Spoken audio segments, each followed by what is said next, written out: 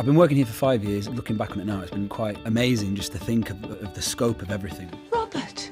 Diane, Victoria, miss me? When I first came here, I was absolutely desperate not to mess it up. There were huge expectations because the character had such a history in the show, and it was, I suppose, a lot on my shoulders, but I just came in and tried to do what I could and be as honest as I could, and yeah, I didn't want to let anyone down, really. All I had to do was pretend to be a nasty little puffer like you, and you'd have given me anything. Get out. Certainly when I first came into it, he had this dark secret that he didn't want anyone to know, and he'd do anything to stop that from coming out, which I really liked. That affair that Katie accused him of, it was true. There was a lot of jeopardy, you know, and it carried on for quite a while, and then obviously ultimately led to Katie's death, which is where kind of things took a turn. I promise you, it was an accident. I warn you, if you just say it was an accident one more time.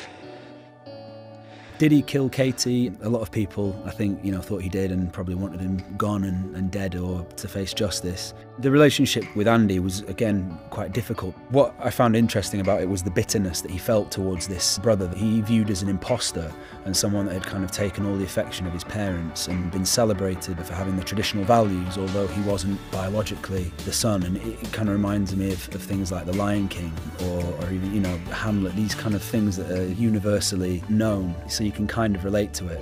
We're seeing you then. He cares about all his family and everyone that's close to him, and he'll do anything to defend them and to protect them. Certainly one of the most fundamental shifts in the story was the kiss between Robert and Aaron. It was the moment when you saw a possible romance turn into something that sparked off, I mean, the rest of my time here, pretty much.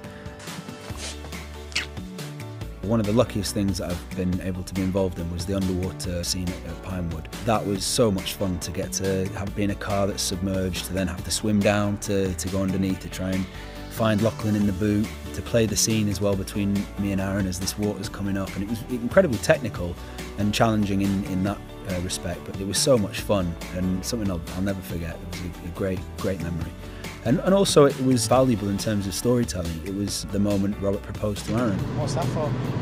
For you, idiot! So I could ask you to marry me. It's sad that we're not going to get to see Robert be a father to Seb. I think it was another nice side to the character that I guess we'll not get to see. Now he's going to prison for 14 years for a life sentence for murdering someone, but for really enacting revenge upon someone who was absolutely a horrible guy. In the prison, when Robert is ultimately saying goodbye to Aaron, I thought they were really quite touching scenes and they were very well written.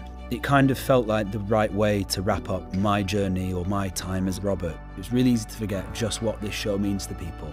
My grandparents, my aunties, they were all avid watchers, and I remember as a kid at my nan's house when it had come on, I'd go out into the garden and whatever, and they'd be glued to it. And every night it'd be Emmerdale's on, or you know, Coronation Street's on. So I know that these shows were massive parts of their lives.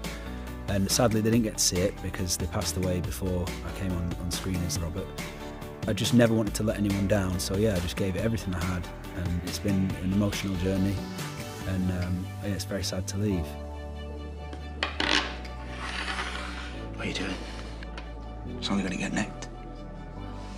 Okay. I'll keep you safe here, I promise.